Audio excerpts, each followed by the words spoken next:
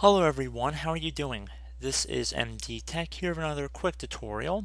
In today's video, I'm going to show you guys how to resolve common problems you might be having with your Windows 7 sleep settings. So this should be a fairly quick tutorial and we're going to jump right into it.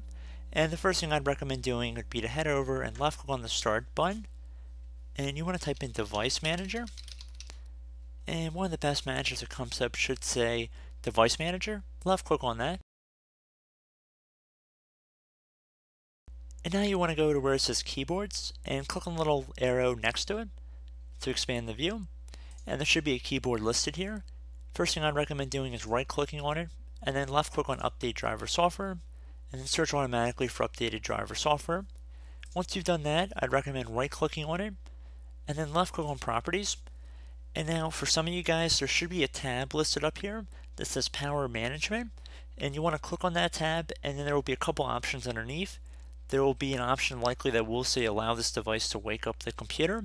You want to check mark inside that box and then proceed to click on OK. And then you would just click on OK again to close out of this window.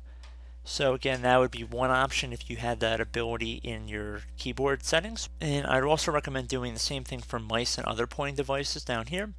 In most cases, you should only have one pointing device down here, so you just would right click on it, click on Update Driver Software, search automatically. And then once you've done that, you'd right click on it, select Properties, and again, if you had the tab on the other one, you likely would have it on this one as well. And you would just go underneath the Power Management tab and then left click in the box to allow the device to wake up the computer. Again, since I'm in a virtual environment, it's kind of hard to demonstrate that, but it's fairly straightforward.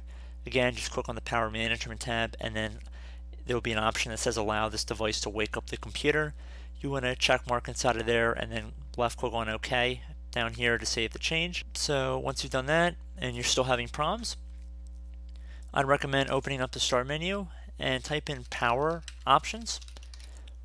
And underneath Control Panel, there should be something that says Power Options.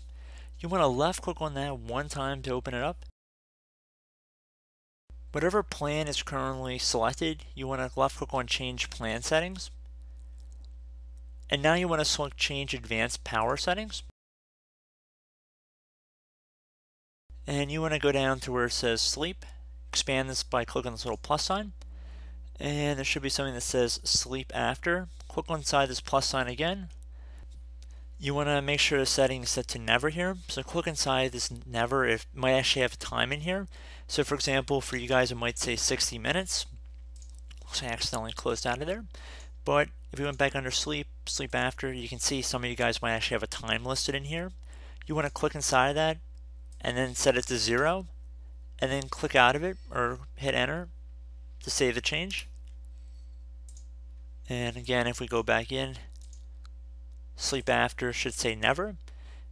And you also want to go down to where it says allow wake times. And you might also have an additional option under here that says allow hybrid sleep. You want to make sure that setting is turned to off.